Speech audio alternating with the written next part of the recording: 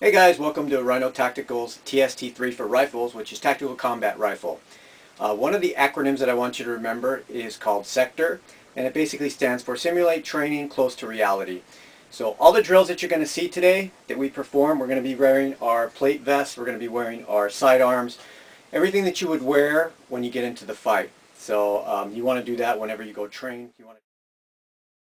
So one quick little tidbit about stance is you want to use whatever stance is comfortable for you.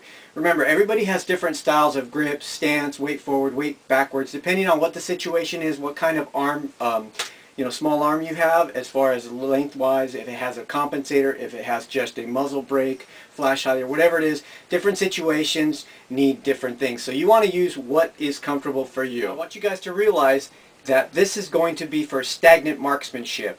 Later on when we get into moving drills and things like that, we're going to have a whole different set of requirements and things of weight distribution and things of how to do it properly. So this will cover basically just stagnant marksmanship for right now. And basically the way it works is this. Whenever you stand with a rifle, you want to stand the same way as a pistol. It's a little bit slight differences though. With a pistol, remember I was saying stand pretty much with your open target presentation to where you are completely parallel to the target. You guys are facing each other basically. If you're right-handed, your right foot will be slightly exaggerated back.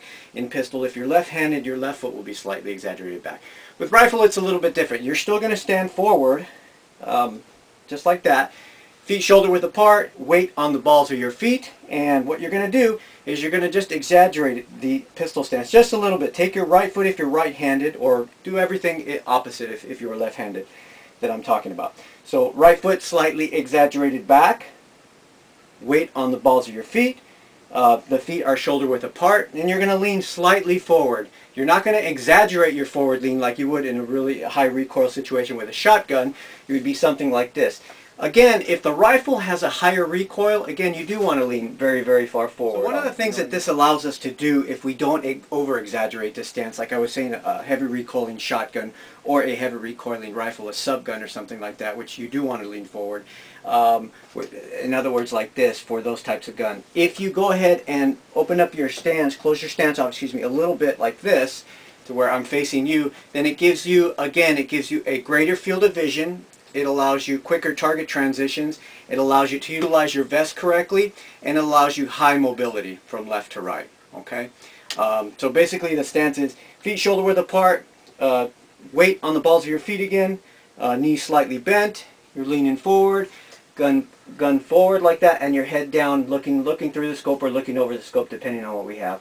Now, all the things that I'm mentioning are for, I'm doing it today as a right-hander. If you're like me, you're ambidextrous, you can shoot right or left-handed. But just to make this easy today, I'm only going to do right-handed. So whatever I say, lefties, you want to just do the opposite. In other words, right foot back, you guys would put left foot back, and so on and so forth. Okay. Okay, so the next thing that we're going to cover is our grip. Now, just like a traditional pistol grip, we're going to take our primary hand and we're going to put it up all the way under the beaver tail. Our finger is going to be off the trigger until we're on target and ready to fire. A lot of the grip is going to be done with our secondary hand. And there's different types of grips that I'm going to talk you through right now. We're going to use about 4 of the many thousands that are out there. There's so many variations, but these are the 4 main ones, and this is how they came to be. So the first grip we're going to talk about is the infamous magazine hold grip. Now this grip has been around for well over 30 years, and it basically came around because a lot of the specialized groups that were using these types of grips had the H&K MP5s or the H&K PDW type of small submachine guns, and they would use this grip because it was really, really efficient as far as doing CQB and room clearing exercises and things like that. The arms would be in slightly like this, so you're not chicken wing catching yourself off a door jamb or a archway that you go through or something like that. Everything was tucked in tight. The secondary hand was directly on the mag well, and everything was in tight. So you can go in and you can do all the drills and everything and find your target and neutralize your target immediately, efficiently. There's a couple advantages and disadvantages to this thing. The advantage to this would obviously be that you are in tight. You're not going to catch anything on your way in. And a lot of recoil control here. Okay. The disadvantage to this is that you can see the balance of this. So inside is great, but when you start moving outdoors to field exercises and things like that, where you're acquiring targets at a wider swing, then what's going to happen is it's going to be really hard to stop to stop from left and right because of the balance of this gun, as opposed to being out here. So that's how that grip came to be. It's basically hand over magazine, arms in tight, you're not chicken winging, you're out here, and it's a great grip for CQB exercises and type of operations indoors. So the next grip we're going to talk about is basically like your police NRA grip. Now this grip is basically for marksmanship contests and things like that. It's not really a tactical or aggressive grip, but you'll see a lot of people do this where they put their hand flat up against the fore end and just something like this. Now this is great for maybe for marksmanship and for, you know, stagnant marksmanship, especially non-tactical stagnant marksmanship, I should say. However, the disadvantage to that is you could see that I have no recoil control here. I'm not grabbing the gun. All I'm doing, it's just a shelf that my forend is resting on. The second thing is, just like the magazine grip, this target-to-target swing is very, very inefficient this way. So I don't recommend that grip. That is a grip if you're just out plinking or you're just out doing offhand. I want to kind of like sway you guys into like moving away from that type of police NRA grip. Again, that's more for open field targets if you're out, you know, plinking and you want to shoot targets that are a far distance. So the next grip that we want to talk about is our offhand rifle grip. Now this grip is very, very similar to the other police NRA grip, except instead of being like this, you're going to move your hand forward like this and you're just going to grab the fore end like that. Now as you can see, as these grips have evolved over the years, they kind of went from here and they start moving out, telling you that basically the wider the grip is, the better advantages you're going to have. So the next thing we're going to talk about is our thumb over grip, and let me change guns for that so that we can see here.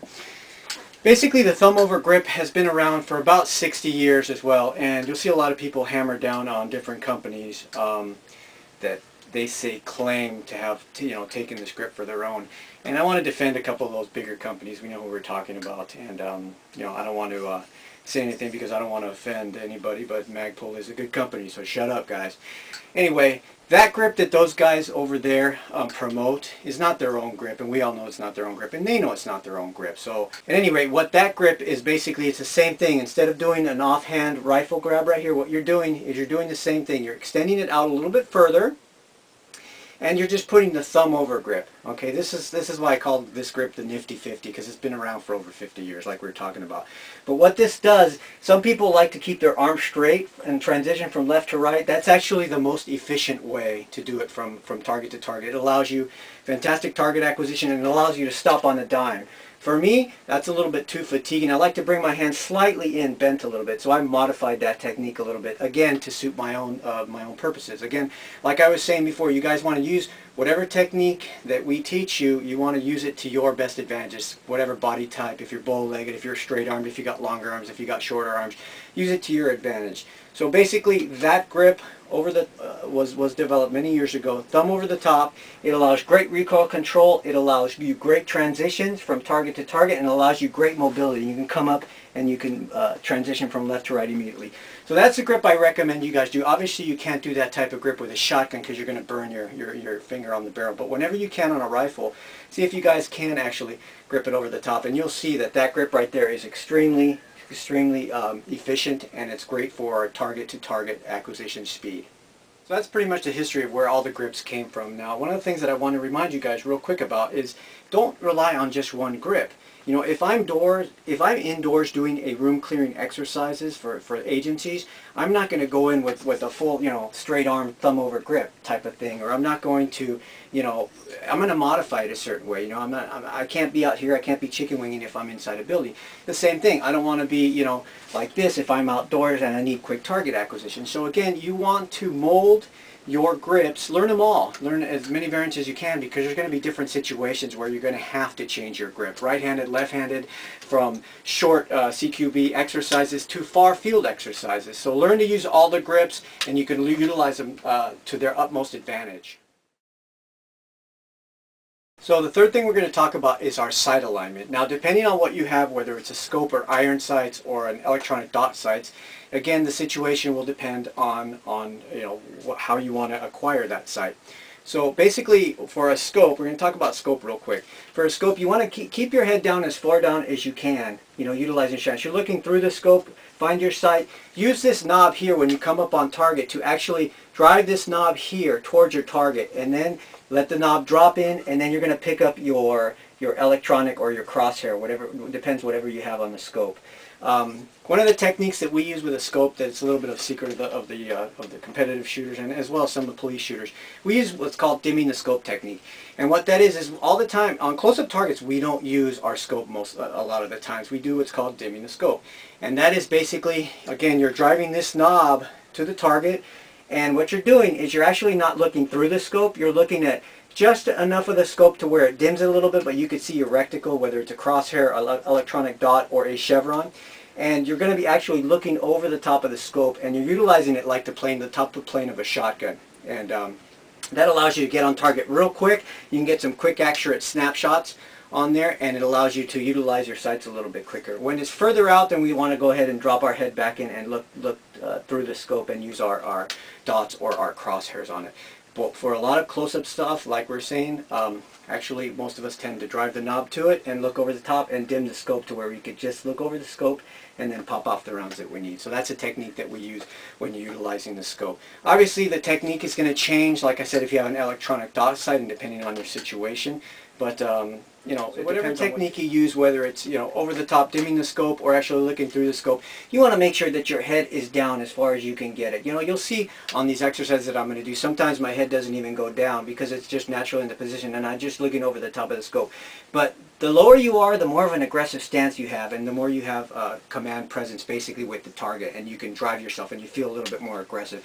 As opposed to doing this and bringing it all the way up here, you're aggressive, you're down, you're looking through your scope or over your scope depending on what you have. Okay, just remember that no matter what you have, electronic dot sight or scope. So the last thing we want to talk about on this little quick TST is iron sights. A lot of us out there utilize backup sights made by different companies to go ahead and take the place of our optics in case the optics go down.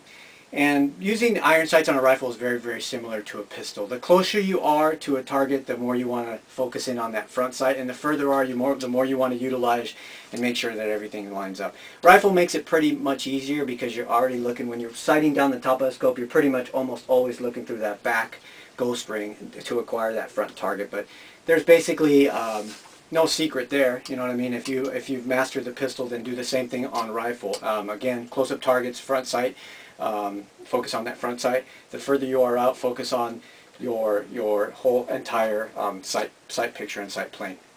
The nice thing about these backup sights is, like I said, if it ever goes down in a combat situation, your optic wise goes down, then these can just flip right up and you know, take the place of those things real quick, and you just rip off your optic real quick. So I recommend you guys also get backup set of iron sights as well as your optics if you're going to opt to use optics.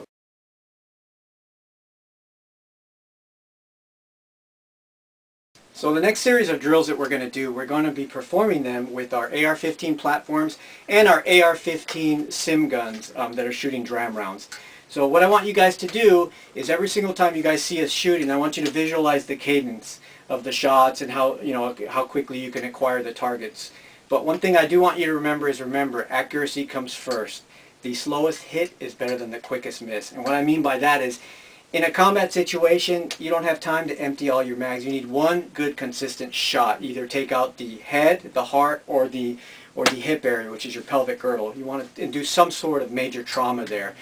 You don't have time to miss. So you want to practice utmost accuracy first. All the shots that you see us doing are within those, either the head, the heart, or the hip quadrant area. So you want to, again, focus on accuracy and really try to visualize. These things are shown to you guys so that you can learn how to practice when you're out there with a real rifle, or you can practice even in your backyard on any field or anything like that.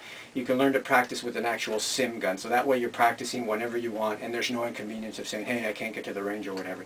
You should be practicing dry fire, you should be practicing simunition or type of simulated combat, and you should be practicing when you get a chance to go down to the live range. But all those three things combined make for a great exercise and a great training regimen. So these next exercises, we're going to show you how to do it. And they're not all the exercises, we're just showing you probably about, I don't know, 5% of what we actually train people with. And they're all going to be performed probably about 60%. We're going to do them fast, but not so fast that you can't grasp the concept. So